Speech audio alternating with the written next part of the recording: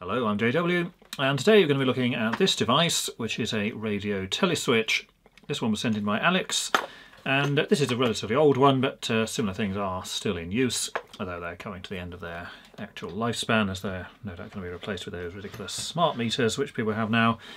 Now, these things are used primarily to switch on overnight heating, typically storage heaters, and they work by a radio transmission, and these things pick up the signal, and they can also be arranged in different codes and different groups, so that though the signal's transmitted all the time, only certain ones may turn on at certain times, and that can be varied depending on the requirements of the electricity company. And so typically they are for night storage heating, usually on schemes like Economy 7, where it's turned on for 7 hours overnight. And then the idea is that heats up the storage bricks inside, and those remain hot for the rest of the day. And the night electricity is usually sold at a much cheaper rate to encourage people to use it. Now here's the thing, and it's quite a large piece of equipment, and if you had a matching electricity meter, it's a similar size to one of those. And again, a fairly substantial depth there, and quite a heavy item as well. And this device basically receives the radio signal, and then basically has two functions, one of which is it will send out a signal to your electricity meter, so then it would switch the register to recording on a different rate.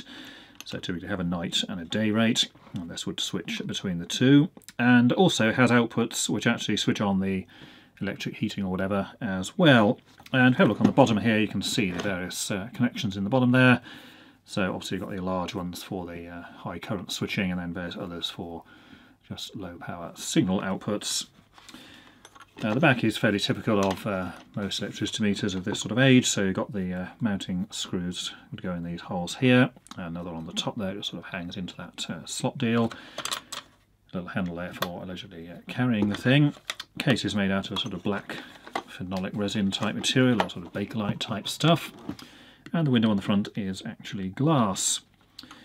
Now we can open this one up because obviously it's been disconnected some time ago.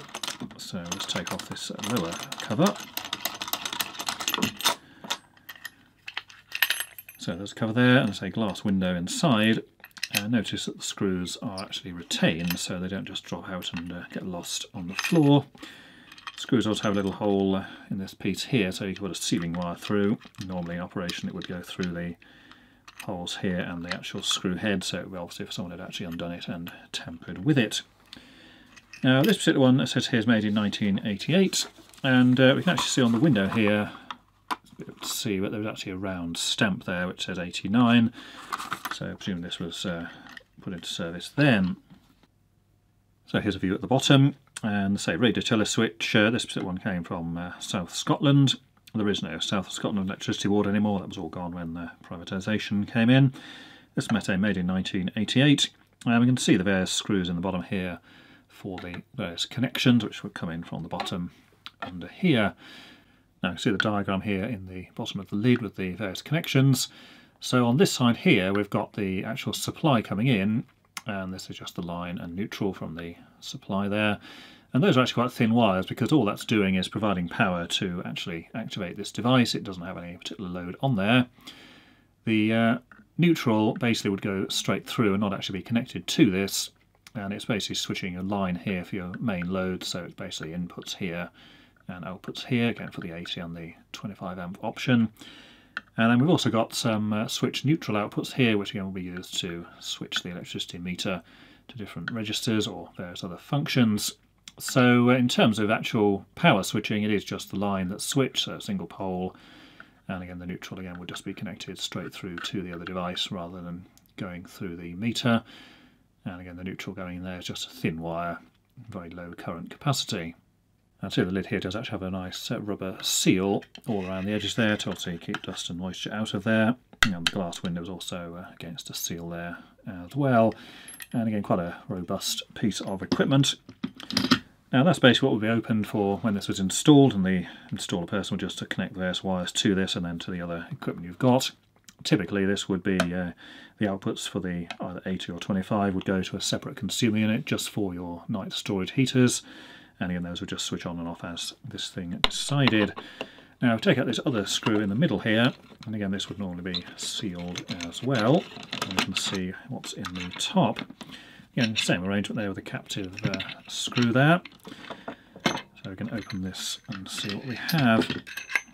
Now, at the top here we've got a ferrite rod antenna, and this is the thing which would actually receive the radio signal.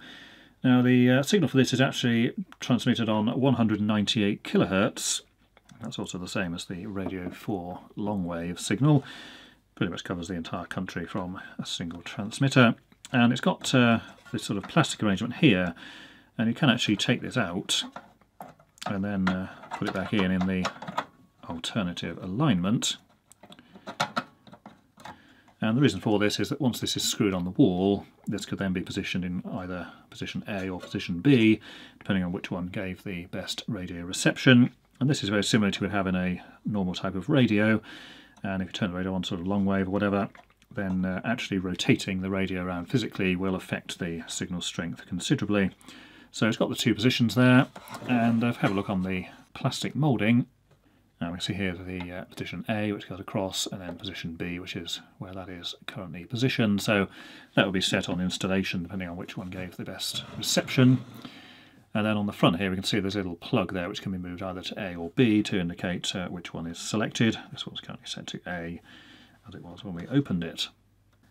The plug here doesn't actually do anything else, it's purely just an indicator, so it's just a little plastic peg which just presses into the hole.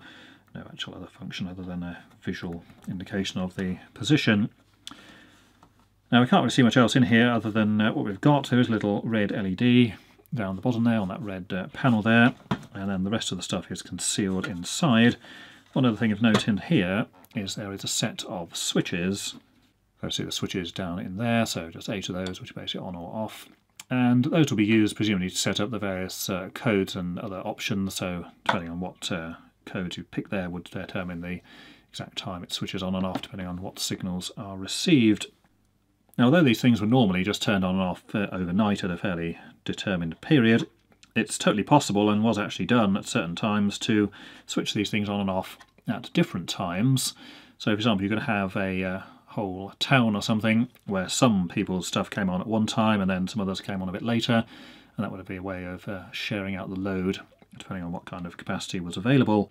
And it could even be used for things where, say, a power station had some major fault or blew up or something. You would obviously have a lot of reduction in the generating capacity, and then this system could be used to send a signal to some or all of these to turn off a load of heating so that the rest of the grid could actually continue operating as normal.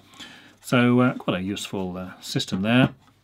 Now, of course, these things aren't designed to be detached more than this, but of course we will just go in further and see what we can find inside. So I've got a screw here, so we'll just undo that. We also have some more screws down there, and presumably down there as well.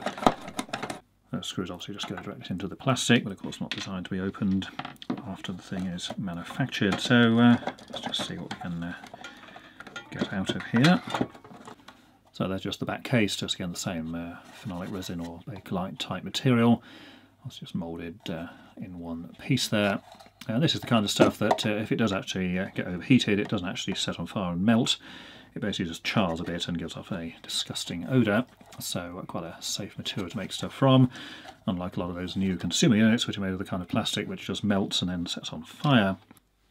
So here's the assembly, and we'll see that's basically a circuit board on the back there, and of course this metal shielding can pretty much over the whole of the top there, presumably to shield it from any interference there, interfering with the radio signal. It's wet here by the way because it's quite cold as it's been outside for a while. So a bit of condensation there. So let's just see if we can get into this a bit further and see what's underneath the metal can here.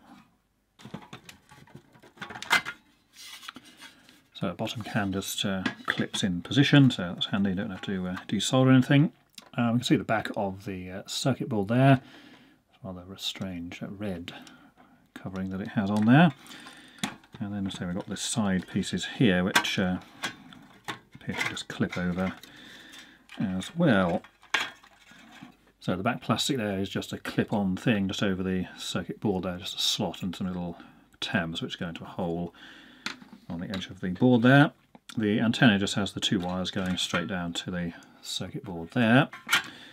And then hopefully this top piece will either lift out or remove some other way. So, right, so just actually just slides over the top, and there's some little tabs here which secure it into the circuit board and whatever else. So fairly easy to get into there. We can see the actual main circuit board here. We can see the two relays there for switching the actual output, so presumably one for the 25 and one for the 80 amp version. Little configuration switches here, and some others here which are sort of like these jumper type things for some other configuration. Three sizable capacitors there, and then its various other sort of fairly through-hole components there. A single-sided board, so no components on the back, it's just the connections for the various items. So here's a close look at the board. So this is the radio receiver section here, where this is the antenna wire coming across from the ferrite rod there. Basically just a ferrite core with a winding of wire around that. It just comes straight over to the circuit board at the bottom here, and these here will be used to tune or align the receiver for that, and that'll be done at the point of manufacture. Now if we go over this side here, so there's the two relays, so presumably one for each of the outputs, so a 80 and a 25 amp switching point. And the rest of this here is just various diodes and resistors, so fairly old type technology, but bearing in mind this was made in 1988, so it's 30 years old at least, and of course the design may actually be older than that. Now over here we just have three capacitors, 1000 microfarad, 35 volts, and three of those just all in a block there. Not a huge amount in the bottom there, just got a single transistor there, and then this other transistor or similar device in the middle. And in terms of actual active components, we've got the main chip here, those two small ones there, and then a third one over there. This is a Sangamo branded chip, so no, that's some custom-made item specifically for them. 8828 is the number on there. We've got 204030. Highly unlikely it's going to mean anything if you go and search that up on Google or whatever. These two over here are both actually the same. So N2003s, and again they're both identical. And then what's presumably the main processor or chip here. And again, this is another Sangamo branded part, made in Japan, and again the number obviously on there, so it's fairly likely this is just some custom piece specific for this one application. So there's not a huge amount of circuitry in here, and it's fairly likely it's all been sort of optimised down into just this one device, or possibly the other one as well, because bearing in mind these things were made in the many millions, so of course it would have been worthwhile to spend the extra time and money to make it basically as cheap as possible for manufacturing. And that's pretty much what we've got here. Now those two relays are actually here, so it's fairly obvious that those do not switch the 25 and 80 amp currents, because the tracks from them are tiny, so clearly those presumably are for the switched neutral outputs. And again, as we saw in the diagram here, you've got the two 2 amp switches there for the two neutral outputs, so that presumably is what those relays are for. So they couldn't possibly be switching the full current, because those tracks obviously would burn away and vaporise in seconds if any kind of substantial current went through. So those just go down from the say relays here, and just go down straight to the various terminals on the bottom. Here's the terminals on the bottom. We can see this nice bit of design here where they've slotted the actual circuit board, and then this plastic shield actually comes down between all of the various contacts to provide additional insulation between those. So again, all of those are obviously made to match up with those, and it looks like it just clips in with these 2 points here, and there's just a peg that comes through presumably for location. So see, we can just remove that as well. So this cover is actually glued on via these 2 pads. They're not actually sticky, but it was sort of stuck onto the top of there, but presumably just due through age or whatever. So we've got a little transformer here which appears to be for providing power to the rest of the circuitry there, as it's just connected to the incoming supply. Bear in mind this is 1988, so the era of sort of high frequency switching power supplies hadn't really arrived. So it is literally just little mains on one side and some lower voltage on the other to drive the electronics. So these two relays would be for the neutral switching, and then the actual power output are these ones here, which of course are substantially larger, as you can see there. And on the front you can see we've got the large copper bar coming across there to the terminal here, and again we've got the thick wire coming across from this one, and on the front here we have the two connections for each one. It goes straight through into there and straight through there. So fairly high size things. Obviously if it's going to be switching 80 or 25 amps, then that's pretty much what you would expect.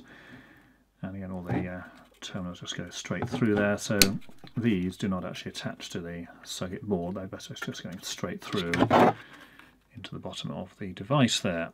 And we see the little red indicators here, which of course go through to the front panel, so then you can obviously see the state of the relays for each one, the 25 and 80 on the front there. Now, as I saw before, the shield here in plastic goes through the circuit board, and this whole assembly is actually just a slot-on piece.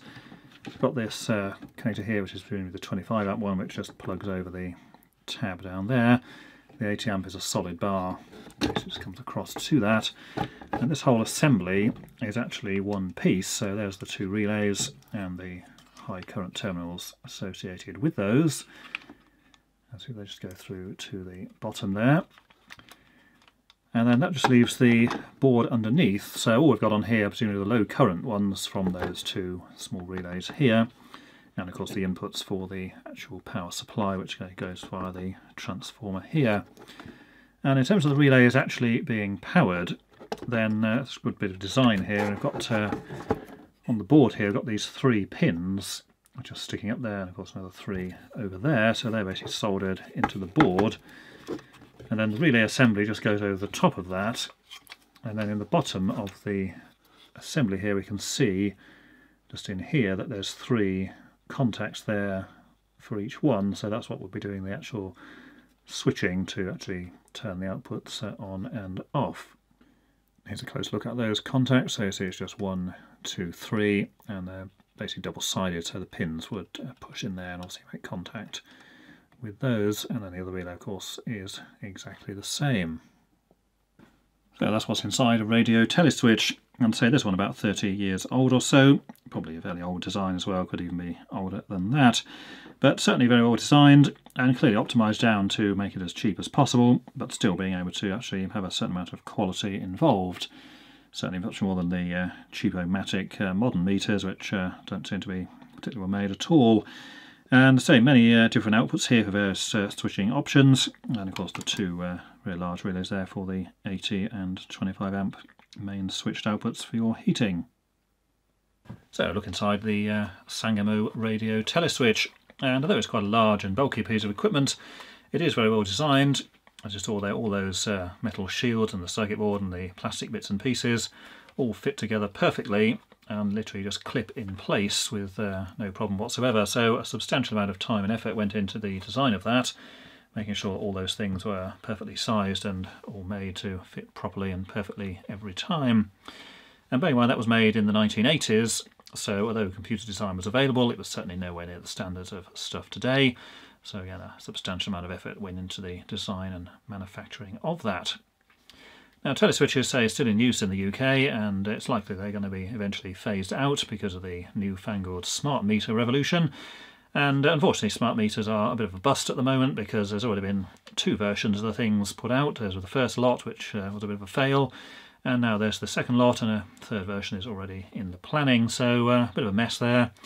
Smart meters do not work in the same way. They use the mobile phone network for communication, whereas this thing just uses a receive-only type of transmitter. But in any case, say still in use now, and whether smart meters eventually have that functionality in is another matter and something to look at another time. So until next time, thanks for watching.